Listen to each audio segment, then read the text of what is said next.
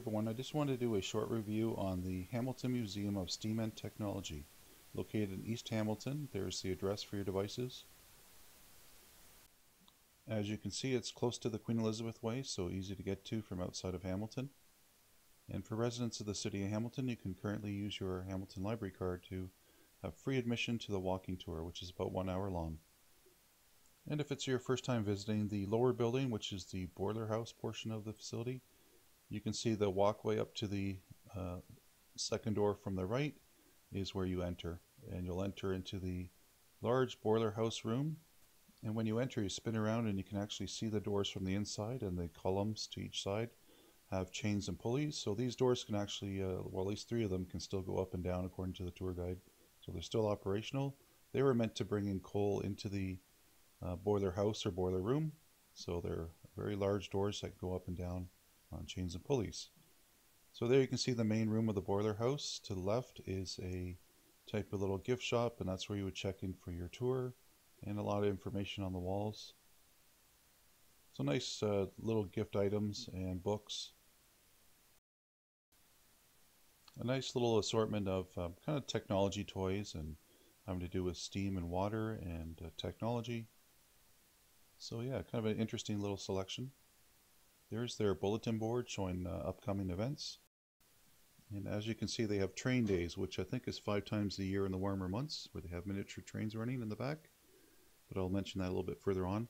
There you can see the original tin roof. So really well preserved, original beams.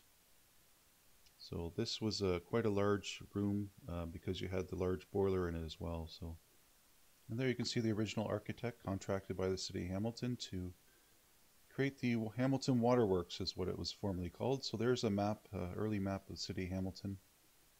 And it's an interesting map because it shows you where the reservoir is, halfway up the mountain, about 180 feet above sea level, that they would pump the water to gravity feed the rest of the city from that pump house. There you can see some filtering basins. So they would filter lake water through sand into channels that would run up to the pump house. And at the start of the tour, they run little steam engines for you. So to demonstrate what the boiler would do, it'd be running steam towards the steam engines, and that would in turn run the pumps. So they give you several examples, and it's very interesting to watch. They also have really good diagrams of the actual boiler room, how it was kind of back in the day, and you can see them feeding coal into this large burner and boiler. And they also have a diagram of the water being drawn from the lake through a sand berm or basin, and then through a channel into the pump house, pumping up to that reservoir halfway up the mountain, and then feeding the city, which only had about 14,000 residents at the time. And the city of Hamilton was growing quite a bit, and were plagued by some waterborne diseases such as cholera. And I think over 500 people in 1854 died from cholera outbreaks. So the city was looking to extract some lake water and pump it up to a reservoir. So they need this pump house to do that. So there you can see some clay pipes, and a lot of cast iron pipes were used to get the water from the pump house up to that reservoir. But they show you how the pipes were constructed and what were used in water mains. Very interesting. And when you first enter the pump house itself, you'll see the lines feeding the steam engines from the boiler room.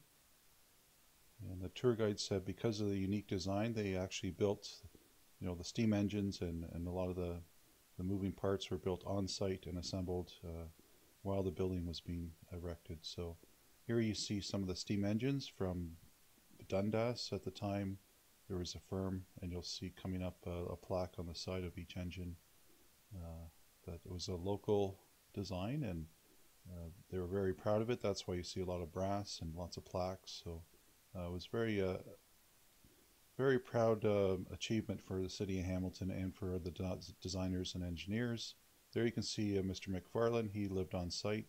He was in charge of the facility for pretty much the entire 51 years, and he had a family and a son named Blair, who apparently, according to the tour guide, used to play in the area and did a little bit of graffiti just above his work desk, so he left his name.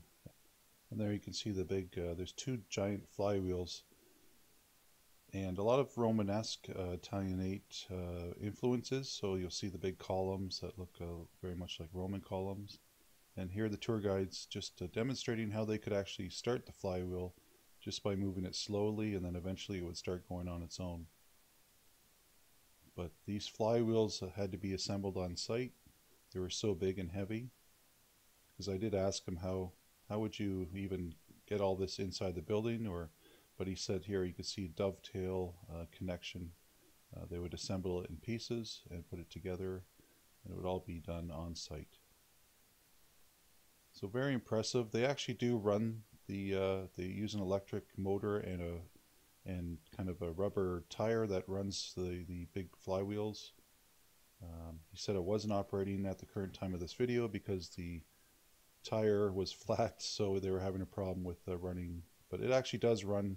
If you're lucky enough to be on the tour, they can actually run it for you, and everything is operating to this day. So it's very well preserved. It did have a restoration a few years ago, and it's really in tip-top shape. And there's the firm in Dundas that built the steam engines that run the pumps. Again, a lot of brass and a lot of pride in the workmanship.